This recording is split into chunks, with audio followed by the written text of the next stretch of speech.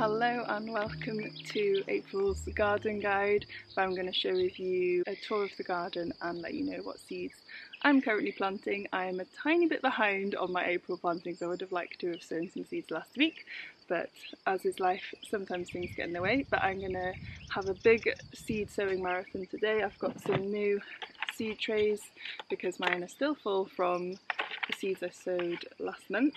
I'll show you what I am planning to get sown today. Similarly to the month of March, April has a lot of seeds. So this is my pack. I also have a huge variety of different beans that I want to get growing. I will be doing these, which are black-eyed beans. They're quite traditional to plant in this area. They're known as the Lardosa bean. And then I have some really cool beans that I got from nearby Veggies when we did a seed swap. Quite unusual, these big huge ones called Jacob's Cattle Gold. I think these are my favourite, they're just stunning. Called Beefy Resilient Greps. There's such variety. She gave me these as well, which are called the Cherokee Trail of Tears. And then I have a few different squash seeds to get the squash going ASAP that I've saved. There's loads of different ones in here and I don't know what they are. I'll share everything that's in my April pack of seeds, but I'm not going to sow all of them because I've got a lot going from last month because a lot of it carries on over from March. So aubergines you can sow now, but I've got loads of those going. Turnips, I'm a little bit concerned these might bolt, so I'm going to save them for winter, or like the end of summer I think. Artichokes, I've got some of these going, and cucumbers, and lots of okra as well. They're looking really good in the greenhouse, I'll show you later. And loads more squash. We've not had much success with squashes.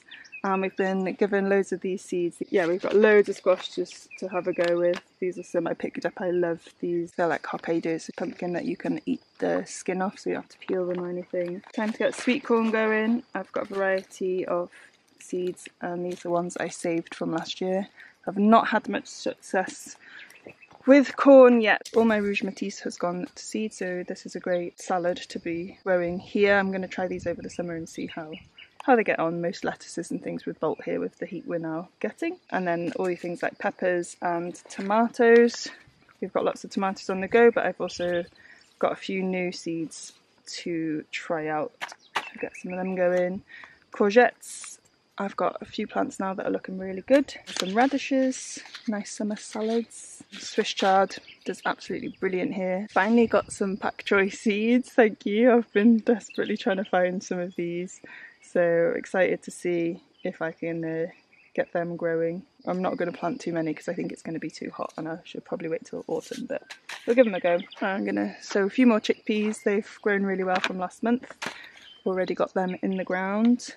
Some more beetroot, this really cool multicolour carrots. I've got orange ones in the ground already. And then I have been requested by Iwan to get lots of melons on the go. These are seeds I'd say from Nick and Ange. I sowed some last month and they haven't come up, so we'll try with the ones that are left. I did sow a few of these loofah seeds and they've not come up.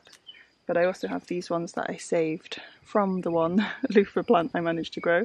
So hopefully they grow because they're such a cool plant. I've given some quinoa. I've never grown that here before. I'm going to try and sow some of that, just see how it grows to start with rather than trying to actually grow it as a crop, because I imagine, kind of similar to amaranth that I've grown here before, you quite need quite a lot to make it worthwhile to be able to eat as a grain. Rat's tail radish, I got these from my friend Gary, who I call my plant dealer. He's given me lots of really cool perennial style, unusual plants, and these rat's tail radish are really cool. They grow like almost like a pod above the ground that you can eat, and it's really tasty. Then on to herbs that I'm going to grow. I've got some sweet cicely. I've never grown this before, but I think it was this one I was reading.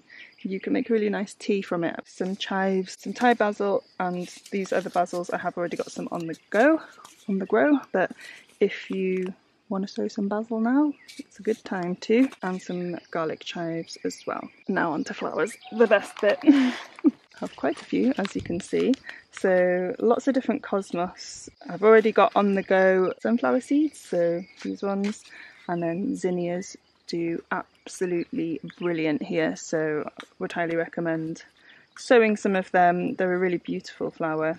As you can see, I've got quite a few, some more different sunflower varieties. Celia, I've got some of that going already. It's a great green manure, beautiful flower. The bees absolutely love it. Marigolds I did try last month and I've got quite a few of them coming up. But the asters I think still haven't germinated either, so I'll try some more of those. We did have some very cold nights over the last month, so some things may have struggled. And same with this black cumin, hasn't come up. So I'll give that another go. Marigolds, I'm going to put some with the tomatoes. They're a really great companion plant. Calendula seeds that I saved from last year. More cosmos, some echinacea, nasturtiums. You guys gave me lots of good tips about nasturtiums because I've been struggling to get them to grow. Apparently they'd like more sandy kind of soils and not too much sun, so I'm going to try and just get loads going and plant them in loads of different places, and hopefully they take. These are quite an unusual colour. I have got some others. These say Indian cress, but yeah, they're a nasturtium from Lidl. Small anise and chamomile, already got those sown, but if you would like some to sow now, do that. And pansies, I love pansies, and I've got lots of them that have like self-seeded in the garden. So that is all the seeds. In the last video, the March garden guide, I was filling this bed with some plug plants and they're growing really well. Here we've got tomatoes and courgettes. The first courgettes are starting to develop. And then I've put lots of coriander in as well. And then here I just have a little bed filled with blue cornflowers and the linden tree and corn marigolds, which are technically a weed here, but they're very beautiful, so I'm not pulling them up. We have them everywhere. We have been digging out a base for our shed. You'll see that in Saturday's vlog. And we've been adding the soil to this other raised bed because we really need to get that filled, so we're hoping to get that done today, and then I can put some of my seedlings into that bed if they're big enough, and then that will free up some seed sowing space in some trays. We're doing like a hugel culture at the bottom, so filling up the base with wood and twigs, then lots of garden soil and then a thin layer of compost on top. So yeah, it's working really well for this bed, so we're going to carry on that, but yeah, getting all that soil in there takes a bit of time. So I have these two beds in front of our cabin and in front of the house. The kitchen is just here, and we've been working on these for a few years, so the soil is getting really good in them now. I've got a big strawberry patch on this side and lots of flowers growing in here, and we've been collecting strawberries the last week, which are absolutely delicious. On this side we have loads of herbs, but I just keep going. We're not planting new ones anymore of all of these. And I have planted in some more peas. I've got some really healthy looking leeks growing in here, and a pea plant, one that has survived and has been so abundant. We had some very delicious peas from it last night. So yeah, this bed's looking pretty happy, very herby. I've got my Egyptian walking onions in here as well, and then I'm going to be planting up a lot of things in here. I forgot to show in the strawberry patch we've got these chickpeas. So I planted these all at the same time as everything else that's in the greenhouse, and they got them pretty tall, so I'm pretty happy with that. This is where the peas were previously. We have one plant that has survived and has fallen over, so I need to reinstate it, but I planted some more in. And there's just some odd bits in here. I think this gets quite a bit of shade from the cabin, so it's not a great winter garden, but I think things are going to really thrive here in the summer because of the shade. And then behind me we just have a huge onion and garlic bed, and then some carrots that I'm going to start thinning out, and someone recommended to me to take the biggest ones out when you're thinning, and you get to eat the little baby carrots then rather than thinning the smallest ones. If that makes sense. So I'm going to give that a go. Buckets in the way. But behind me here I also have a bed of potatoes, and then just a bed at the back which is kind of full of random little delights.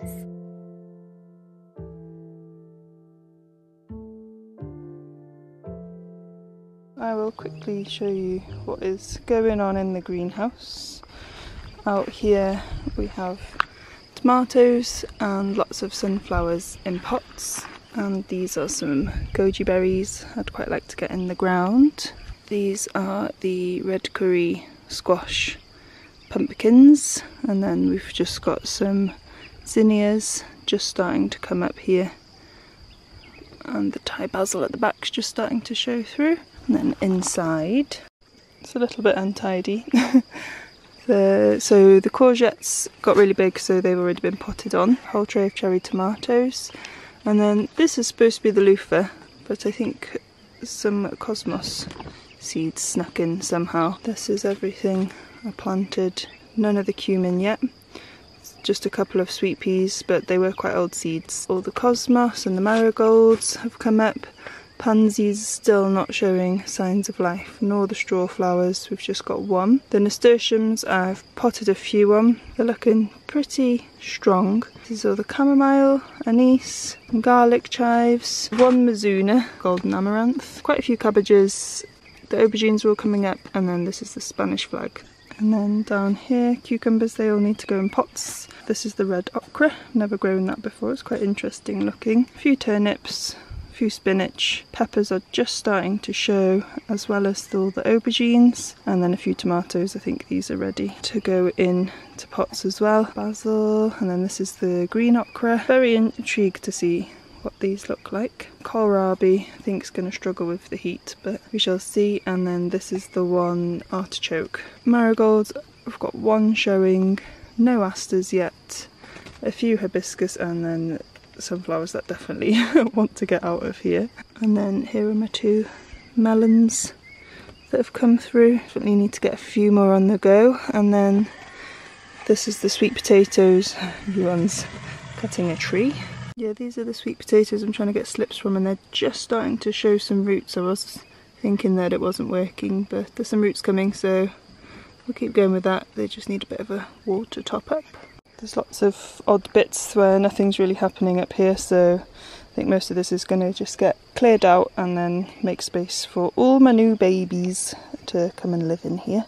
If any of you remember from last year, one of the things I got really excited about growing was a yellow billy button, and the plant has produced another one, so it's looking quite abundant. So whether we'll get more than one, they're just growing here outside the cabin.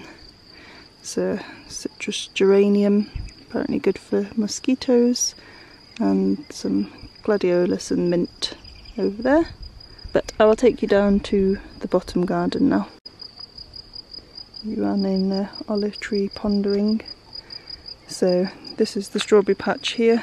The house is just behind me, and then I go down this path, and then there's the big garden just down here, so I'll walk down there now.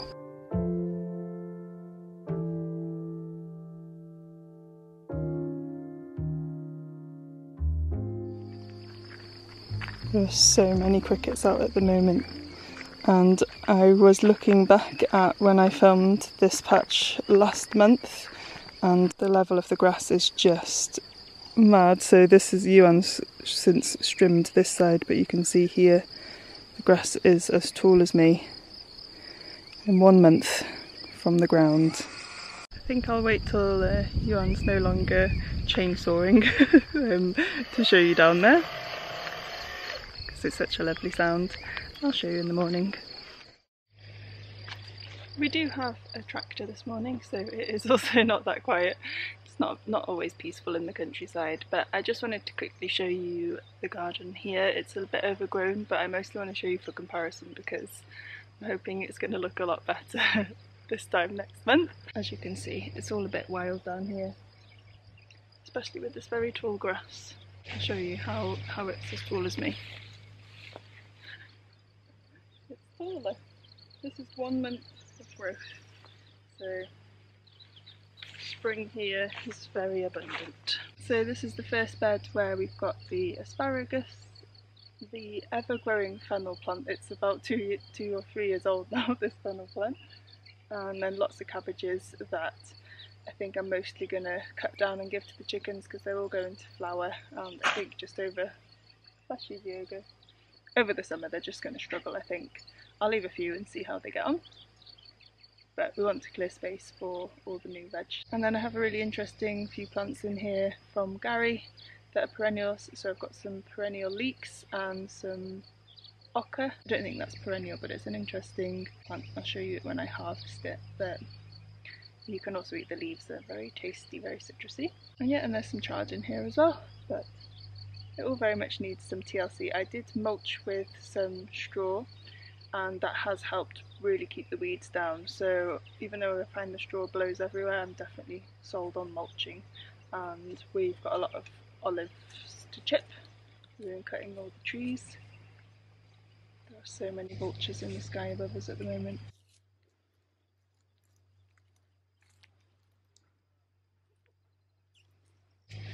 So yeah, I'll be using that as mulch, and that really helps to also keep the moisture in. So that will definitely be a good one to do for the summer. Just behind me, I did a big bed of potatoes because I didn't have space for it, so I just kind of chucked them in the ground, and I've been putting earth on them, so they are kind of growing. We'll see how they do.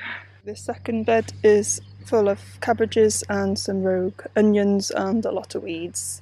This one I didn't have the mulch for, and you can see how much the weeds took over, but I will get on to it.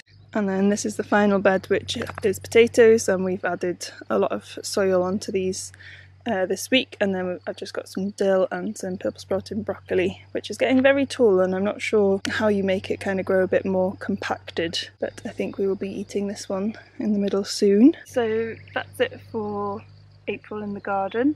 Just got into April by the skin of my teeth, and yeah, I hope you found it helpful or interesting to see what's growing. And one tip actually that I got from you guys last month, please always send me your gardening tips, they are so helpful, is when I planted the tomatoes, I just kind of planted them quite shallowly, and I was told that you can, as the seedlings develop and they get their first flowers, you can plant them so deep and take all the lower leaves off, which will become roots up to that first flower, and you'll have a much stronger tomato plant. I will share any tips I get with you guys. So that's it for this video, and I'll see you again in May, hopefully with a very abundant garden. I am so excited for this time of year. Take care, and we'll see you on Saturday for the vlog, and see you next month for the next gardening guide and tour. Bye.